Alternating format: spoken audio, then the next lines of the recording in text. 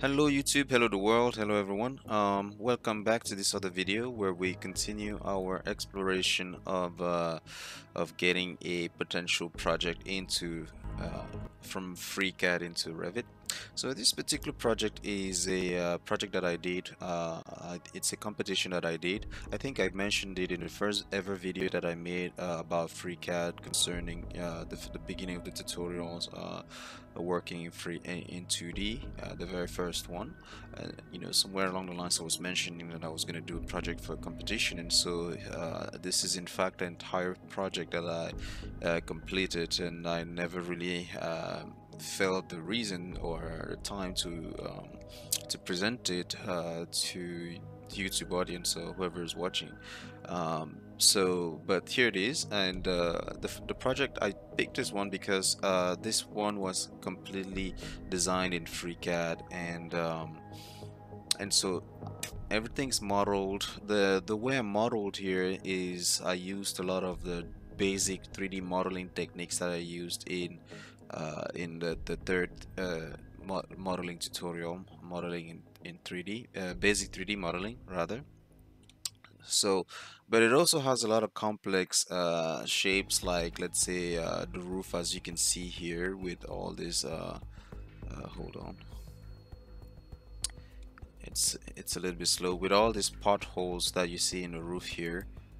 It has a lot of these complex shapes that you see here, and all of these bricks that constitute the wall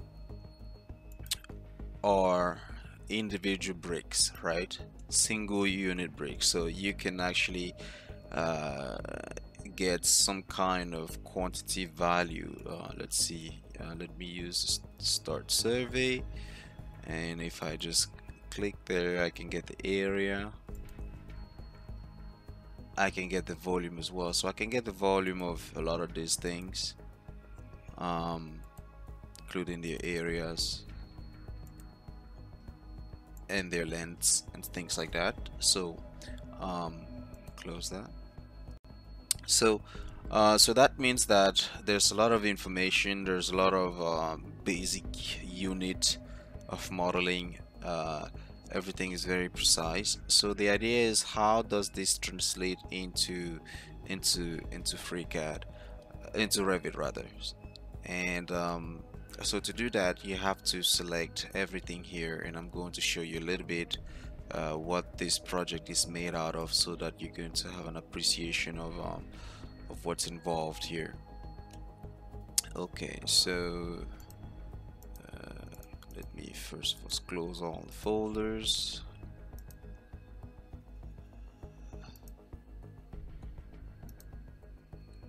Okay, so you have the wall surrounding here. It's made out of bricks, so we're gonna open that. You have the top plate, which you have there, and this is it. And you have the bricks itself, which make up the wall right there. Okay.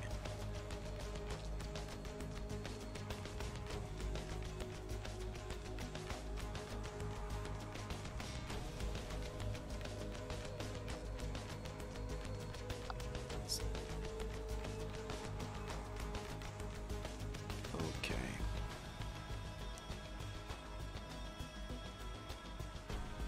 Playing with the on-off messes a little bit with the program.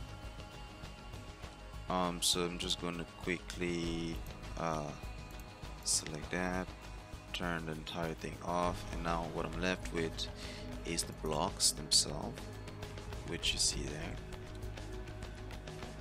So each block is made of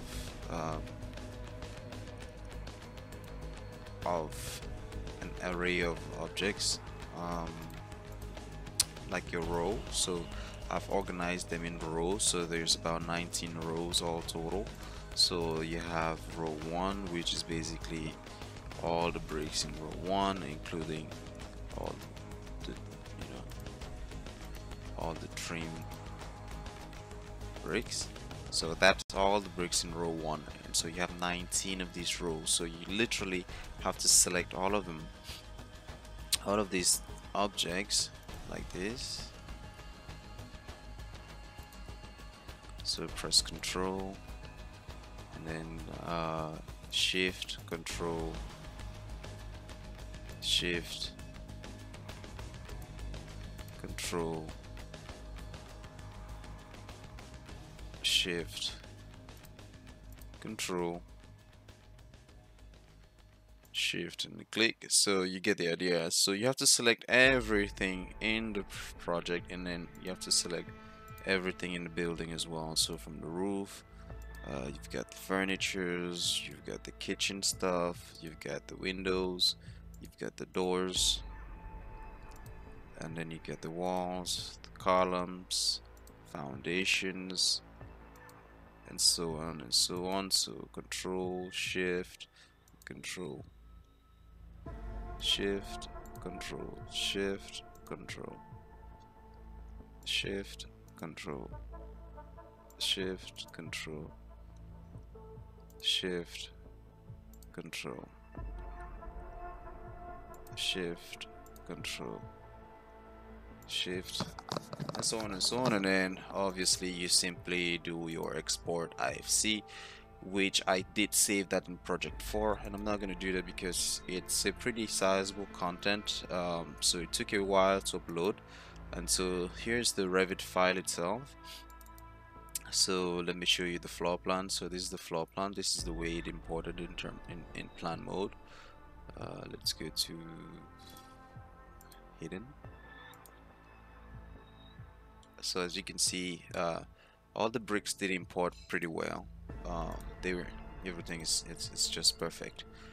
It's just perfect. So so obviously if you're the kind of person who likes to come and do your annotation maybe in Revit, or that's the only thing you know how to use, you can obviously come here and take advantage of Revit's powerful annotation capabilities.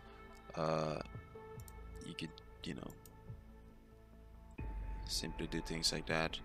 Now as you can see, you've got all these other furnitures that seem to appear with all these crazy lines.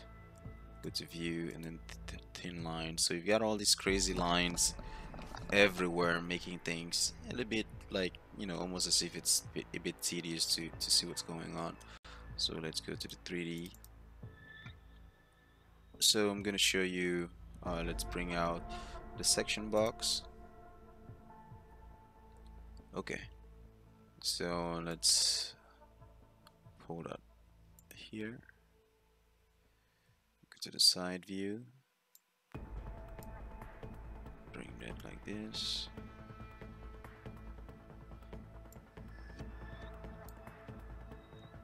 like this.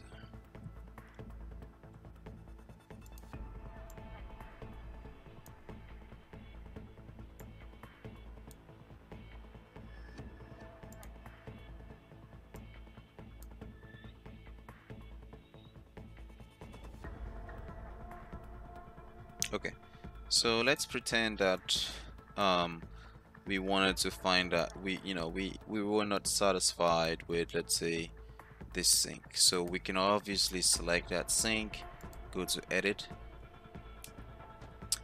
and select that object, and then do a partial explode, and then it's going to just simplify the shape like this, and then we can just save that and apply material at this stage. So now if you go to edit,